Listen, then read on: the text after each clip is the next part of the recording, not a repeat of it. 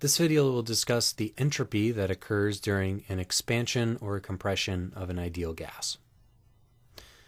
So we looked at in the previous video for reversible processes, we defined a quantity called the entropy, where the change in the entropy, ds, is equal to the reversible heat divided by the temperature. So for some tiny change in the system, ds equals dq rev over t. And S was an extensive state function, so it only depends on the final and the initial conditions of the system and not the path that it took to go between them. So delta S during a process is the final entropy minus the initial entropy, which equals the integral from initial to final state of ds, which equals the integral from initial to final state of dq rev over t. So for reversible isothermal processes, we have that the energy change of the system is equal to 0, which is also equal to the heat plus the work, dq rev plus dw rev. If we rearrange this for the heat, dq rev equals negative dw rev when the change in internal energy is 0. The reversible work is minus nRT over v dv, so the negative of that is plus nRT over v dv. So for our process, where we say delta S equals the integral of ds, or the integral of dq rev over t. We have dq rev here is equal to this. Now we need to divide by t.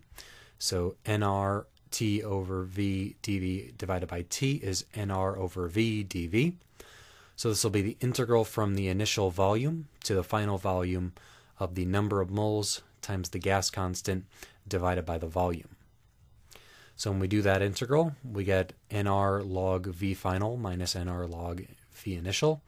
So that's delta S equals nr log v final over v initial, or the change in entropy of our system during an isothermal expansion or compression is related to the total volume of the system. So as the volume of the system goes up, the entropy of the system goes up, provided that our temperature stays the same.